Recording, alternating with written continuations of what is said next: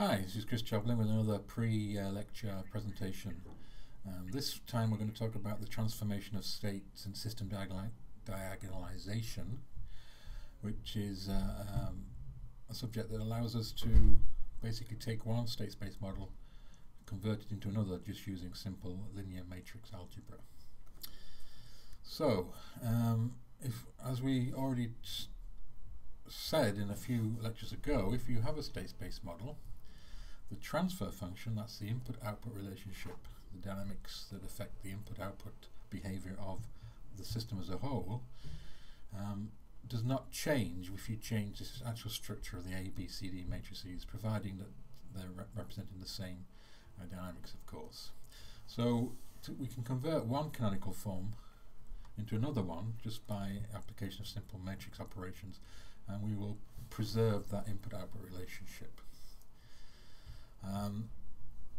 If we try and convert into a normal form transfer function, that's the one where you have the eigenvalues effectively on the diagonal of the A matrix, then the actual system transformation, the actual transfer function, the input-output relationship can easily be calculated, and we can get the time responses very easily, just with a minimum of effort. But to be able to do that, we need to know what the eigenvalues of the A matrix are, so that we can put the A matrix into the normal canonical form. And so once we've done that, if we have the system's eigenvalues, we can determine the system response based on the eigenvalues. And even if we have a system which is not in normal form, we can use what's called similarity transforms to go into the normal form and work out what the actual response would be in the original form. So it's a useful technique, and we're going to talk about that in the lecture with some examples. So this is what I propose to cover briefly in this introductory presentation. Let's first of all talk about eigenvalues and eigenvectors. This probably will be revision from maths courses that you'll have taken in the past. Then we'll talk about system transformation and how that approach works. We'll prove that the system transformation does not change the eigenvalues, and then we'll see how we can use it to diagonalize the state space model into the normal form. And then we'll use that normal form to solve general state equations. So we'll start off by defining eigenvectors. Eigenvectors of a matrix are vectors which satisfy this equation here. So we're looking for values of lambda that ensure that A times xi, where xi is the eigenvector, is equal to some multiple of the lambda times xi. So that's called an eigenvalue, and the xi is the eigenvector. And of course we're looking for non-trivial solutions, so we don't allow the solution where xi is 0, because that would be a trivial one. So that's the definition of eigenvalues. So let's see how that helps us, what that actually means. So what it actually means, if you take any kind of sort of matrix equation, AX, where X is a vector and A is a matrix, square matrix, then the result of that effectively is going to be a line in the space, the X space of the system. So in this particular illustration we've just got two states, so it's two-dimensional, but of course in general this would be n-dimensional space. But anyway, the definition of X is a vector, and the definition of A times X is also a vector. For the special case where we have this eigenvector relationship, the AX and X are what are called collinear, so they have actually the same direction, not necessarily the same magnitude, but certainly the same direction in the X space.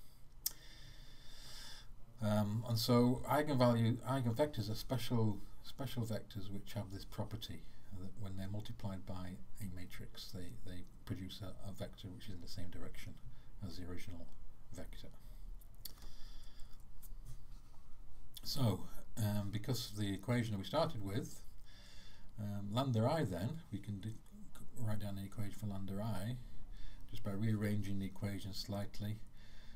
Then lambda I minus a times x must equal 0. Basically that's just a rearrangement of this equation. And we're using I here as the identity matrix so that we can do effectively multiplication by 1 in the vector space. And if we solve for x, we get a non-zero solution if this term here, given that x is not 0, if this term is not 0 as well, and that's not 0 providing the determinant of this is equal to 0. So basically this gives us the equations from which the eigenvalues are found. Now if you are paying attention, if I was to replace that sorry, let me get a pen. If I was to replace that vector by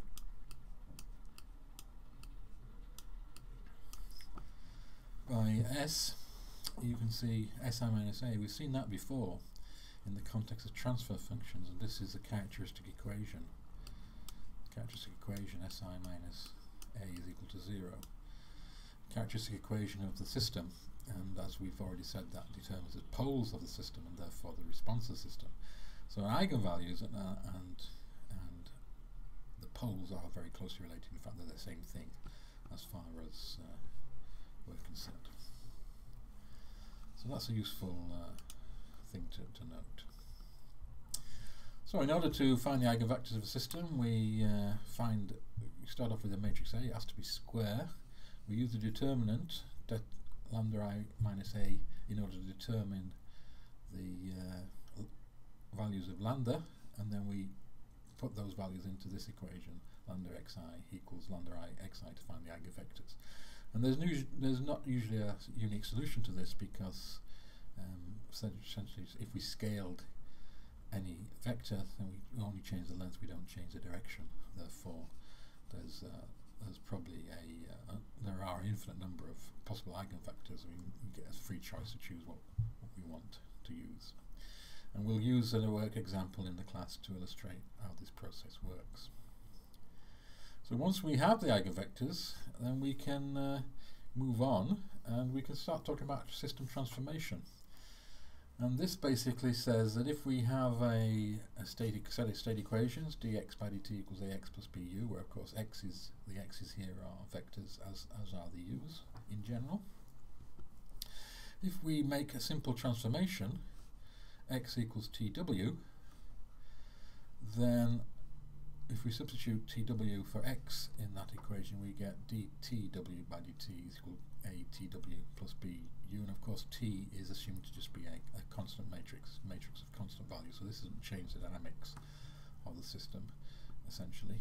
We can factor out the t, therefore, so we get t dw by dt is atw plus bu, and if we then pre-multiply by that t, the inverse of t, effectively dividing by t in matrix space, then dw by dt is t minus 1 atw plus t minus 1 bu, and this equation here is a new system matrix with the states equal to w.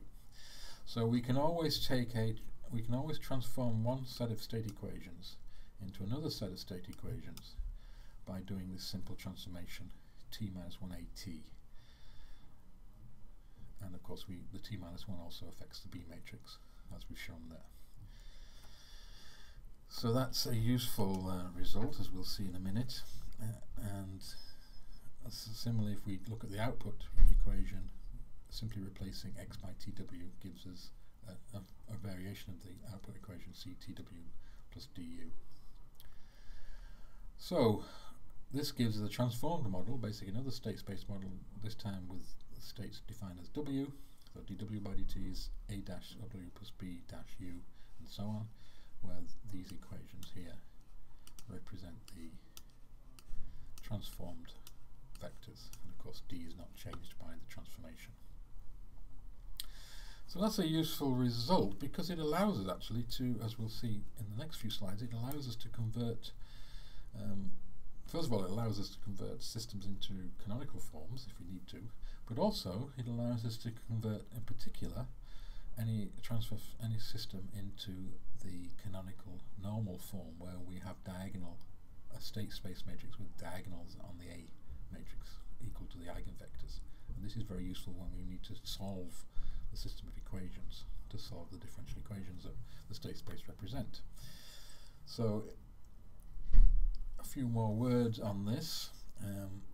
T minus 1AT is called a similarity transform, and it's called that because the eigenvalues are preserved through the transform, which you can prove by showing this. AX is lambda x, so T minus 1 AX is lambda T minus 1 of x, and then if x is TW, then T minus 1 ATW is equal to lambda T minus 1 TW.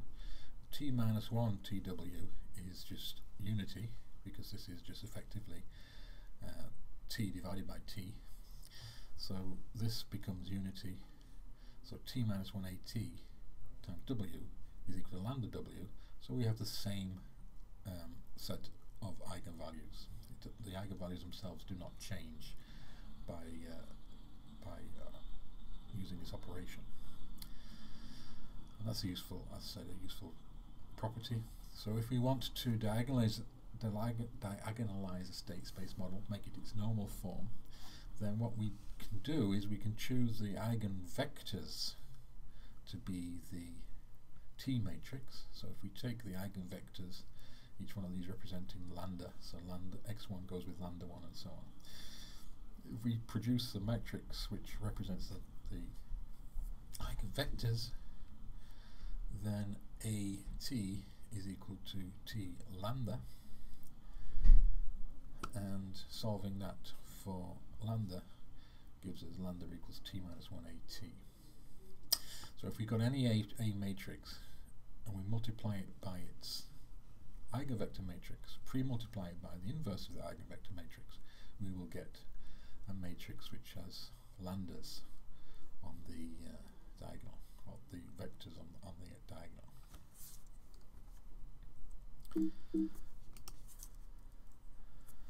So if we have that, then as we showed in the previous lecture, which was, the slides were lecture 16, but I think it was contact hour 22 or something, certainly before Easter, then we could determine a solution of a state equation if we had the system in diagonal form. So if we use the eigenvalues and eigenvectors to transform a model in state space form, we can convert it to normal form. We can then choose the initial states to be equal to omega naught, or W naught is T minus 1 x naught, and then the original states can be found by using x equals TW. And that will be an example that we'll show you in the class. We'll work through an example like that. So that's essentially where I wanted to stop for today. There are some slides. We'll actually work through some examples in the classroom to make this more concrete, but essentially I wanted to cover those sub-subjects in this session today. And so we'll see you in class. So thanks very much for watching, and see you soon.